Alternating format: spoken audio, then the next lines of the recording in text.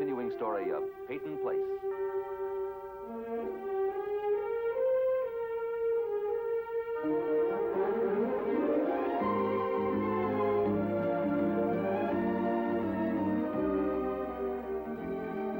Starring Ed Nelson as Michael Rossi,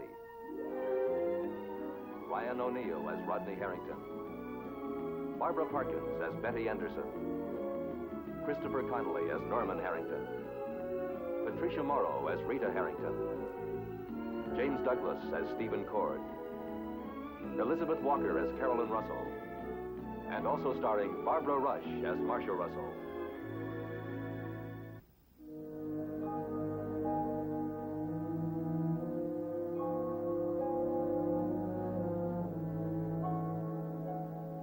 Susan Winter has gambled and lost. She invited an attractive young girl, Jill Smith, into her home as secretary for her husband, the Reverend Tom Winter. She wanted to tempt her husband, to prove to him that he was fallible, that he was unworthy of serving God. She did tempt her husband. She also lost him. Hi. Welcome back.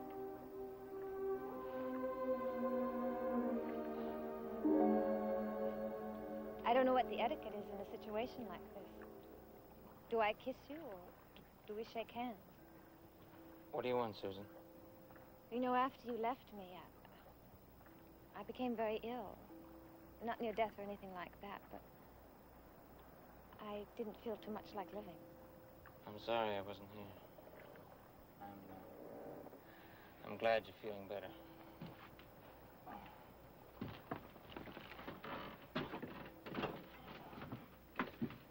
Well, I do. I feel much better. I haven't had a drink in 3 days. You should be very proud of me. It's a new record. Good news.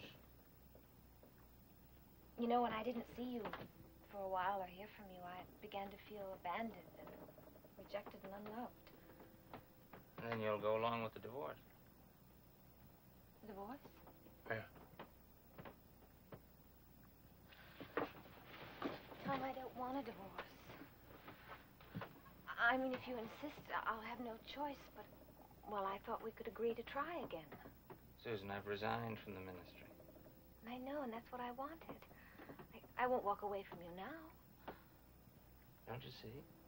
There's nothing left. I want you to come back home. I know you've left me. You went to another woman, but I don't care. It doesn't matter. I just want you home now more than anything else in the world. Susan, please listen to me. I'm trying to make you understand. I am of no value to you as a husband. None whatsoever. I have nothing to give you, or anyone. Nothing. But I don't believe that. I don't believe you don't have anything else left to give me. I won't believe it. Tom, if you don't come back to me, I'll start divorce proceedings. Well, what I tell the hearing about Jill Smith will hurt her so much that she will never be able to have custody of her child. I really will tell them.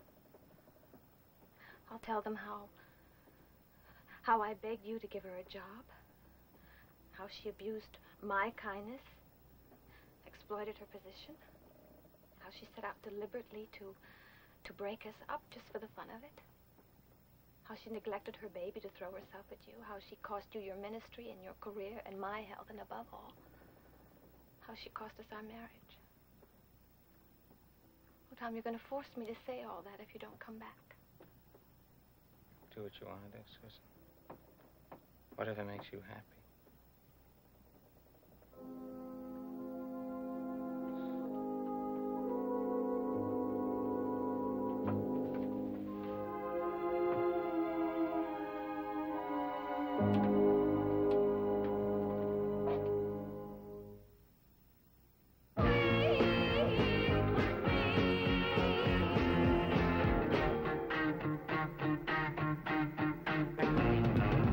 Lost in empty room, my mind is searching and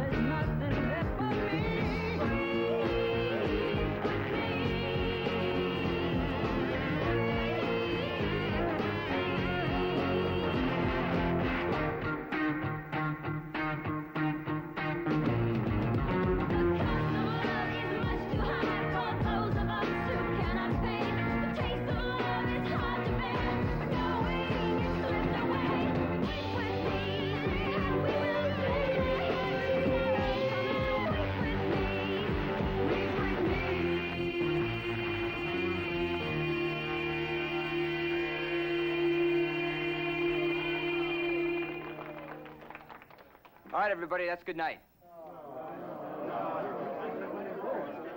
Hey, I was just starting to move.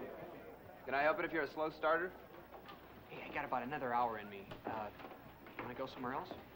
I was just on my way home. Well, Benji's is still open, and they've got a band that really makes it happen. They're a blast. Well, come on. I can't. Really.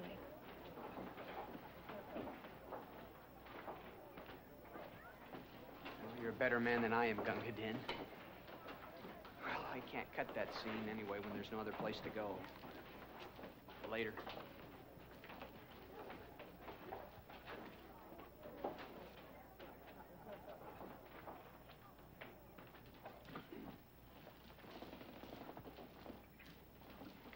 You were really wailing out there.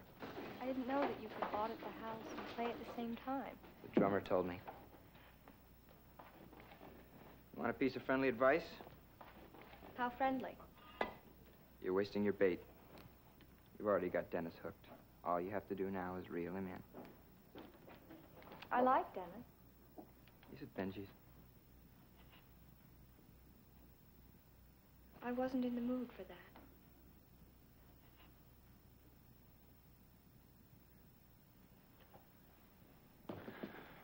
What are you in the mood for? Something that I've never done before. What changed your mind? Does it matter? Depends.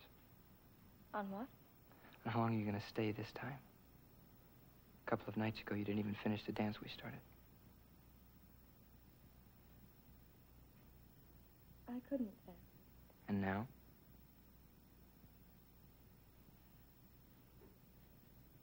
I'd like to go for a long drive. Far away from everything and everybody.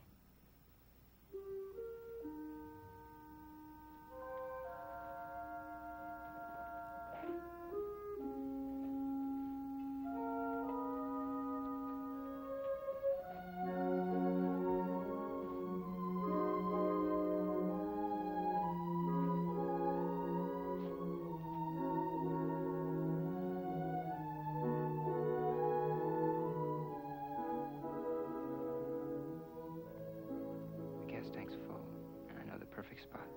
Where no one's ever been before. They don't make places like that. It's the kind of place that I need. It's the kind that I want. All right, then we'll find one.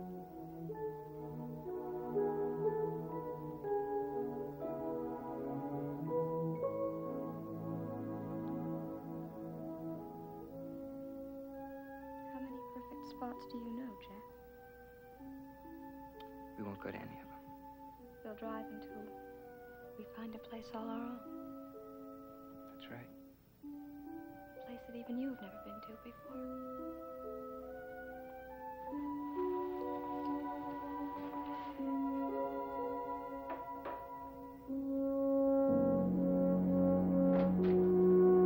Hi. What's the matter?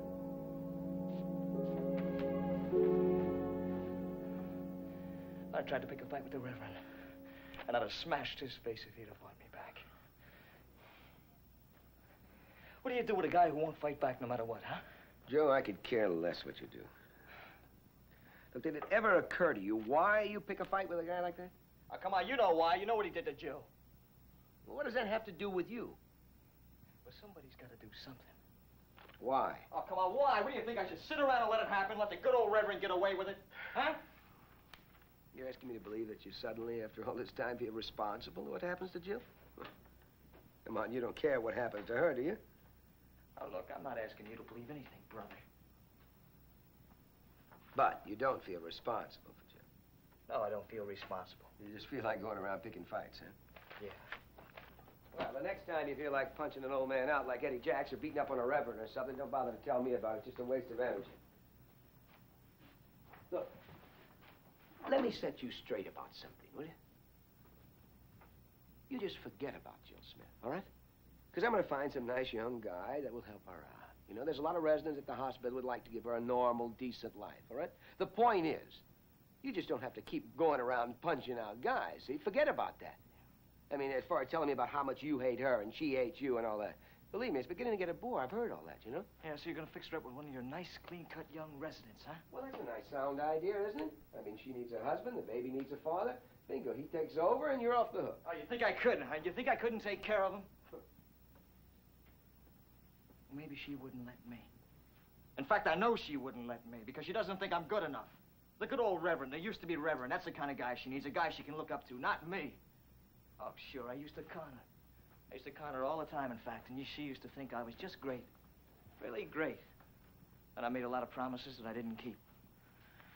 Oh, not wild ones, the simple ones, the ones I could handle. The ABC kind. Like wearing a nice suit of clothes and preparing myself for a nice job. All that establishment stuff. Well, maybe she was right about me.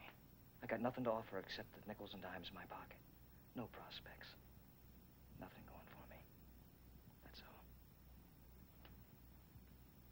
Joe, will you admit something to me just once? Admit that you care about Jill and the baby. Your baby. Admit it just once that you still care, huh? Can you do that?